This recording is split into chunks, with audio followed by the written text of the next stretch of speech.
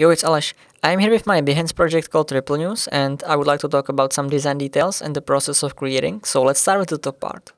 We have a big circle logo in the middle, which is getting bigger and smaller. It feels like it's posing.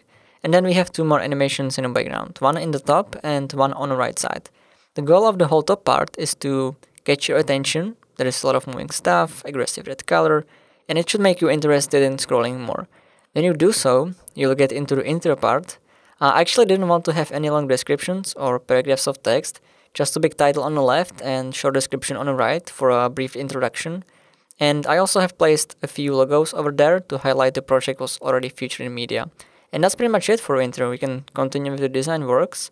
First, I have selected a few slides from the style guide, including colors, different logo versions, icons, or photos, to show the whole design style we used. I also did the same for UI elements below, where I selected a few things from iOS UI, even including loading or logo animations.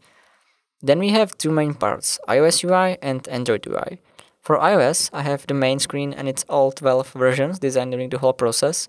I wanted to highlight how this screen evolved over time, and I think it's pretty interesting. There is also a big photo I captured in the evening to have at least one dark section and break those all white sections with something different. Android part is a lot similar to iOS, but this time I have selected detail screen and I'm using a scroll animation to show more content. Then we have a grid of mockups, and it's basically a few more previews from all different platforms. I'm using the same spacing between all objects, so it plays nicely together. You have probably seen those unused concepts on Dribbble already, because I shared them some time ago, but I wanted to include them to show more work in progress, not just final designs. This is one of the early stage concepts for navigation and location switch dropdown here on the right. The client was lucky enough to receive an investment as well, so I used a big number in the bottom for the results part and then finished up with credits. Now let's scroll back to the top and point out some details.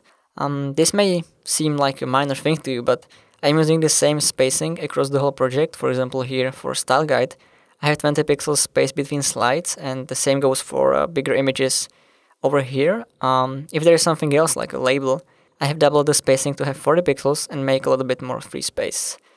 Then, as you may notice right in the beginning, the main title is aligned to the left. I use the same baseline for the rest of the components as well to keep it unified, and it fits nicely with the main part, which is around 1000 pixels, I guess, and the whole project is consistent and aligned from top to bottom. Feel free to check it out yourself. I will include a link to Behance in the description, and talk soon.